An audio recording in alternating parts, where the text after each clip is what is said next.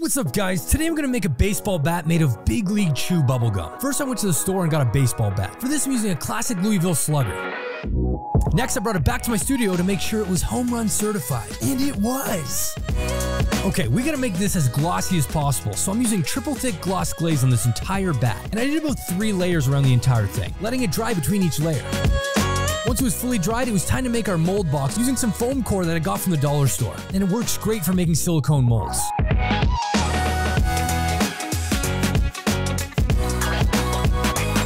Once that was done, I took some clay and lined it across the entire top of the bat. This is going to be our pouring spout, but it's also going to level out the bat inside of the mold. Once that was done, I popped it into the foam core molding box, making sure there was about an inch around the entire bat. Now it's time for the silicone. Silicone is one of the most expensive materials that I'm using here, so I'm going to recycle an old silicone mold and slice it off into little chunks. Then I take those pieces and put them inside of the box. This is going to help fill the void between our bat and the edge of the box. I mentioned it was expensive. This is about a $350 box of silicone, and we needed 1.5 of these. But it's super easy to work with. It's a 1-for-1 mix, so whatever I pour of part A, which is this blue stuff, I match the same amount with part B, which is this white stuff. And then you mix it up so it's one solid color. This stuff will cure in 45 minutes, so there's not much room for error, but it allows me to get the mold done in one single day. I then went ahead and poured it on top of the bat. Now every camera angle change you see here is another full bucket of silicone. In total, it was over $400 just for the mold, not including the resin.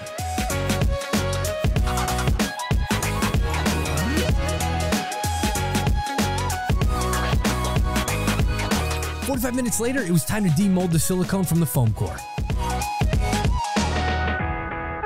And then we cut out the top where the pouring spout was, removing the clay as well.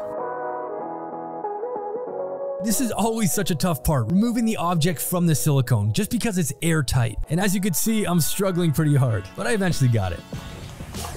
Now it's time for the resin. For a lot of these art pieces, I like to use Total Boat Thick Set Fathom. This is a 2-to-1 mix, and its viscosity is like water, but can also pour in thick layers without burning itself. So I went ahead and mixed 2 parts of A to 1 part of part B. And you can already start to see how watery this resin is. It is the best stuff if you don't want to have any air bubbles. But for added measure, I'm running it through my vacuum chamber.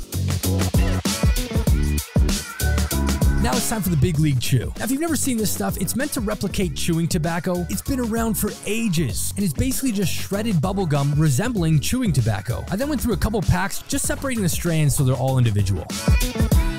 Next I poured a small layer of our resin inside the mold, making sure it was coated around the entire bat.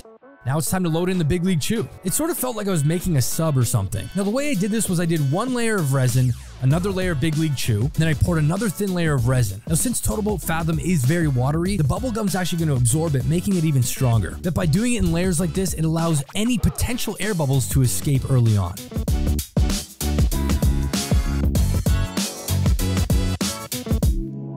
The only thing about using Total Boat Fathom is that because it's watery, it takes 3 days minimum to cure. So 3 days later, I came back to check on it, and again, I had to struggle with removing the piece from the mold. I'm pretty much on top of the thing right now. I eventually got it. And this is always the best part, seeing it for the first time. I love it. It's a feeling like no other. But now it's time to get rid of that pouring spout. So I started by using a jigsaw to remove this, but the guides on this wouldn't let me get close. So then I moved over to sanding and quickly realized this was going to take forever. So then I knew I had to do it by hand with a saw, which was exhausting. I was sweating buckets and thought there's no way I could do this. So I'm like, let's just go back to sanding and take the time. But I got to use my dumpster find machine, which has been amazing so far. This took just over 2 hours of pure sanding. And then of course I polished it up at the end, which resulted in a baseball bat made of Big League Chew. I love how it looks, the bright pink color and the cool design on the inside. Here it is beside the original bat I molded. It even has the wood grain texture if you look close enough.